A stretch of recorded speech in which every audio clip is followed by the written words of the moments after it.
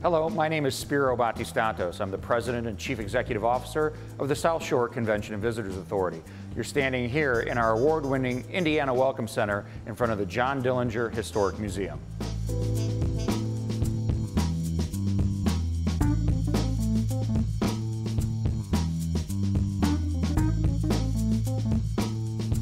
We wanted one fixed exhibit, something that would be anchored here, and after a number of different choices were evaluated, we selected the Dillinger Museum.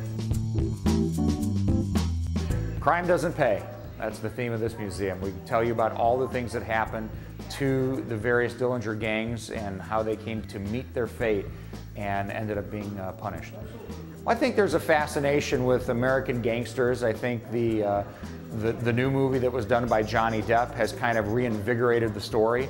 And I think that there's a lot of interest in how crime fighting and gangsters have had that relationship throughout what's now coming on about 80 years. So we think it's a compelling story of why crime doesn't pay, and we urge people to come out and see it.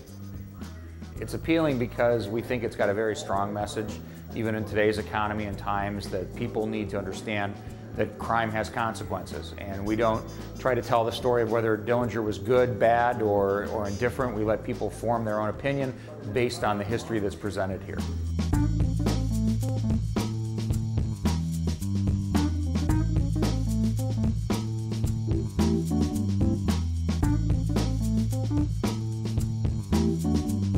There's just a great, rich history of things to do here in the Dillinger Museum.